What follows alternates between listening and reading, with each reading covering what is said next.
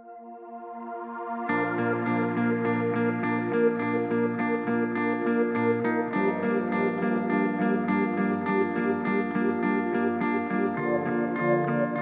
pressure is a major issue for Australians because we know that 1 in 3 adult Australians are affected, and you can't look in the mirror and know that, so you have to go to your GP and have it checked. And the other thing we know that even if you have high blood pressure recognised and treated, 1 in half Australians don't reach their blood pressure targets to reduce their risk of heart attack and stroke in the future. High blood pressure is the #1 preventable cause of heart attacks and stroke in Australia. So if you do have high blood pressure, you're sometimes 2, 3, 4 times more likely to have a heart attack and stroke in the future.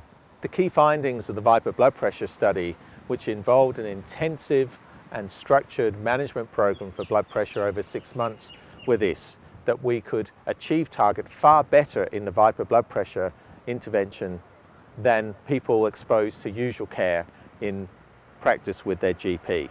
We also found that patients exposed to VIPER BP were 25% less likely to have a heart attack and stroke at the end of the study.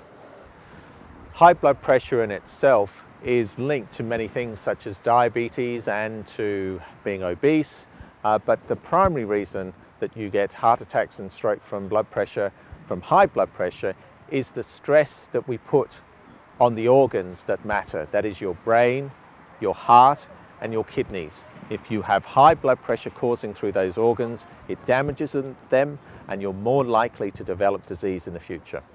The implications for this trial are clear, that if you apply a structured, intensive approach to blood pressure management, if you profile them to get their BP target, if you follow the VIPER blood pressure intervention, you're far more likely to get your blood pressure down in your patients and reduce their risk of future heart attacks and strokes.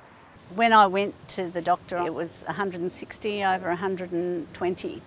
So far too high, but I did tell him that was because I'd had a bad accident and cut my thumb.